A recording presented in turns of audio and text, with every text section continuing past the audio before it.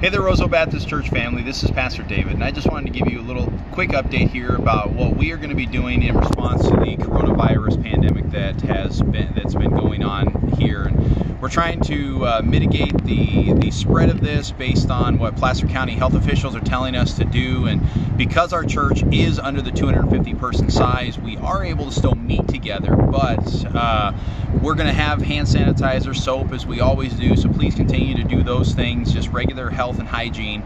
But if you are feeling uncomfortable and you don't want to come to church, or if you are someone that is in those vulnerable populations and you have other things that are happening on a regular basis, then please feel free to stay home and participate through our church's live stream that we have every single Sunday. And if maybe you're not sure how to do that, then I would love to be able to help you get online with that. Or maybe you do, but you don't want to watch it on your phone because it's such a small little picture.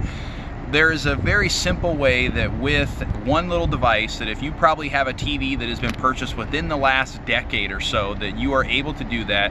And if you don't have the $35 that it would cost to buy a Chromecast, then the church would be more than willing to purchase that, and we can come and help you set that up, so that way you can continue to participate and continue to listen to the messages and do the best that we can during this time. But the Bible does tell us that even in the midst of that time, that we have things that make us fear, that we don't want to be controlled by that fear. We want to continue to abide in Jesus Christ, and we want to live for Him. And so, again, we're doing what we can to help mitigate this for those that will be at church, but if you feel like you need to stay home, then please do so, and don't feel ashamed. And contact me on my cell phone at any time, and we will help you get online so that you can live stream our services.